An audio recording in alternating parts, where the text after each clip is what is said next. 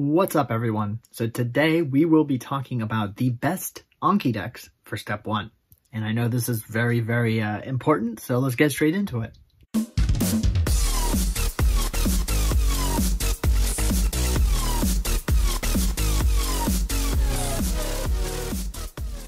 Alright, so here it is, the presentation.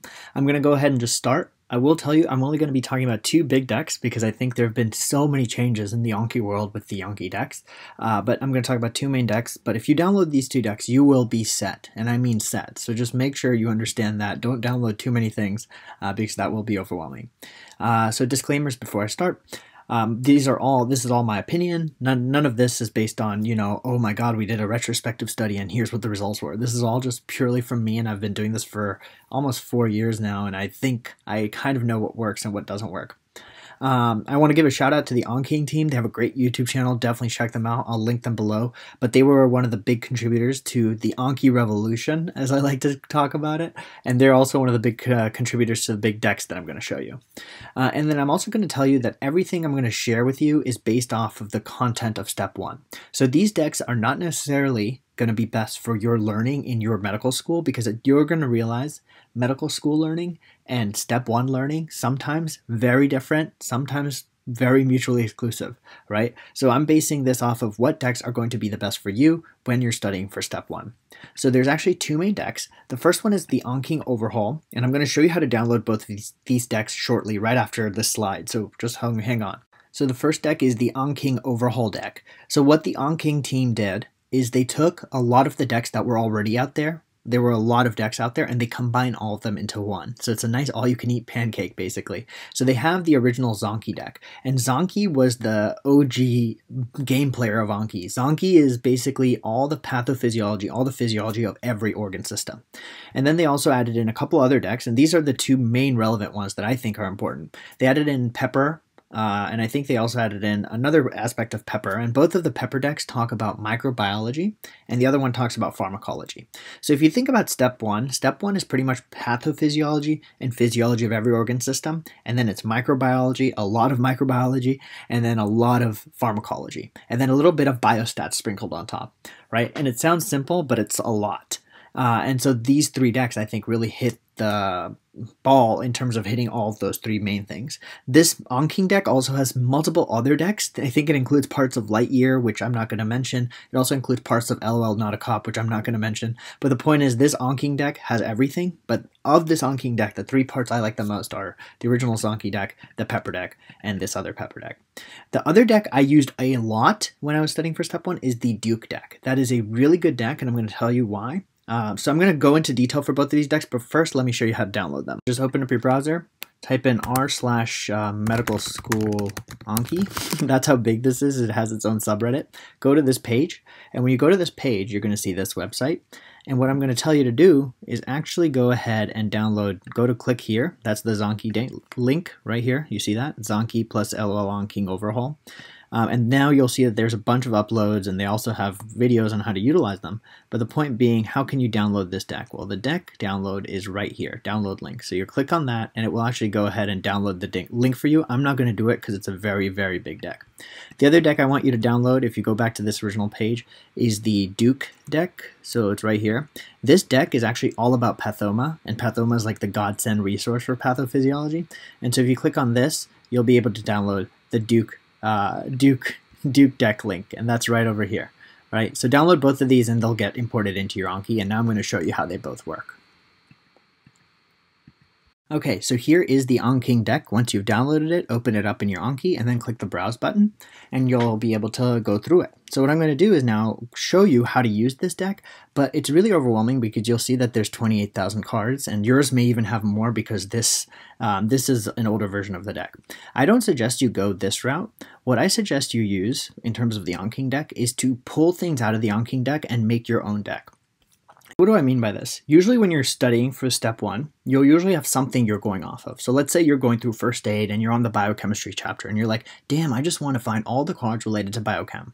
Well, what you can do, because this Anki deck is so well organized, you can actually go down and you'll see that these things pretty much are the hashtags are actually broken down by tags of first aid. So you'll see that in this, it says first aid basic biochem, and then it goes to genetics, and within genetics, it even mentions trisomies, right? So there's all these different breakdowns, but let's say you wanted to know about biochem and you wanted to know all the lab techniques.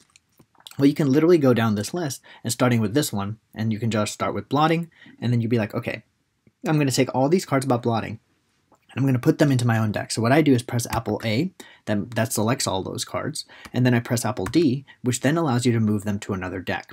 And at that point, I usually move them to another deck, and I'll call it, I don't know, like my deck, and then I'll break it down.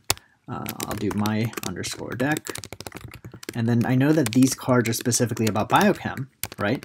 So I'm going to make my deck into biochem, and specifically it's not just about biochem, it's also about blotting.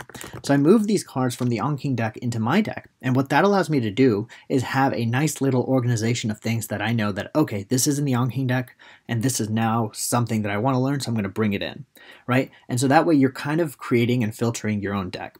And so, now watch what happens. So I've moved this, and now if you actually go back to the main screen, you'll see that I moved those cards from the Onkey deck into my deck.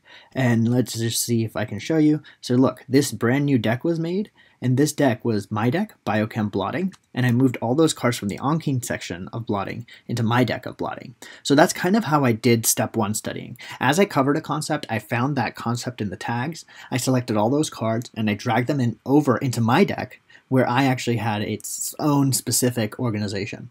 And the reason I brought them over, again, is to make it easier for me to know, okay, what have I covered and what have I not covered? Because the Onkey deck has everything. And it's really overwhelming for you to be like, oh my god, that's just everything, I have to know that. But it's much easier if, as you're doing the questions and you're like, oh, I don't know about blotting. Let me go find the cards related to blotting and let me drag them over. And that's kind of how I use the Onkey deck. Again, this doesn't just apply to first aid. Let's say you watched a sketchy video, and let's say it was about like Neisseria meningitidis. Well, you'll see that if you go down in the tags, they've also broken things down by the tags of Sketchy Micro. And within Sketchy Micro, you can now go to gram negatives, and within the gram negatives, you can find Neisseria meningitidis, and you'll see all the cards that the Onkey deck has about Neisseria meningitidis. And these are all pulled from that sketch, right? Some of them even have the picture of the sketch.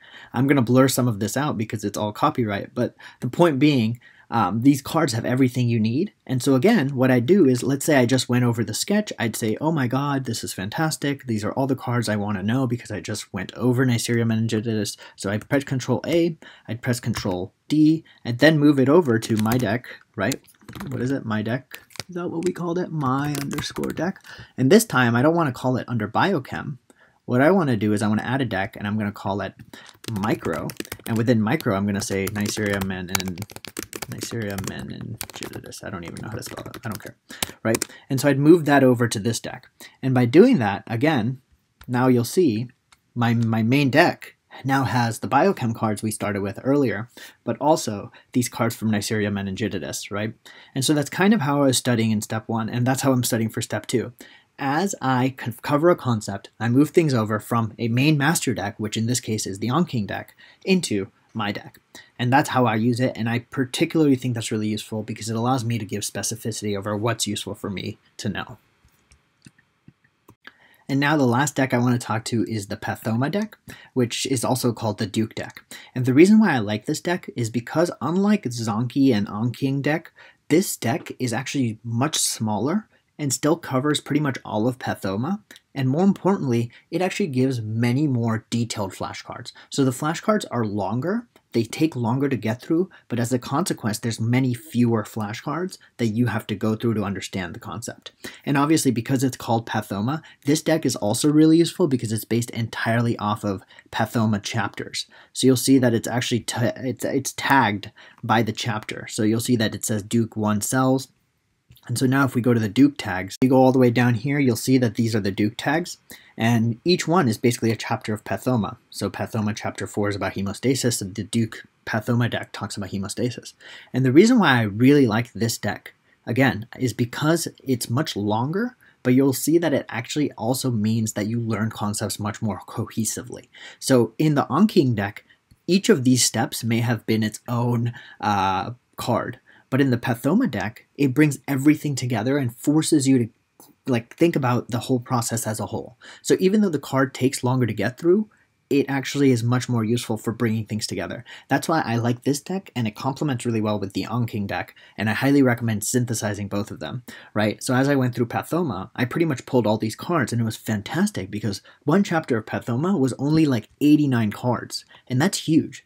I could do 89 cards in my sleep, right? And so to do a whole chapter of Pathoma and to only have 89 cards to review, that was really nice, and that's why I really like this deck. And you'll see, again, the questions sometimes are pretty simple, but sometimes they can actually be a bit more complicated. And so I highly recommend this deck. And again, let's say you finish Chapter 4 of Pathoma, the next thing you would do is drag all those cards. I would move them to my deck, my_deck. And of course, what you would then do is create your own Pathoma, right? So I'd say my deck, and I'd say Pathoma, and then I'd say Chapter 4, Hemostasis. And I drag them all over to my deck. So now I know I've covered Chapter 4, Hemostasis of Pathoma. All right, hopefully that makes sense to you guys, because this is kind of how I kind of always do my stuff. And these are the two main decks that will 100% help you for step 1. And I hope you enjoyed this video. If you did, drop a like. If you want more videos like this, if you have questions, let me know. Otherwise, like, comment, share, subscribe, and I'll see you in the next one. Peace.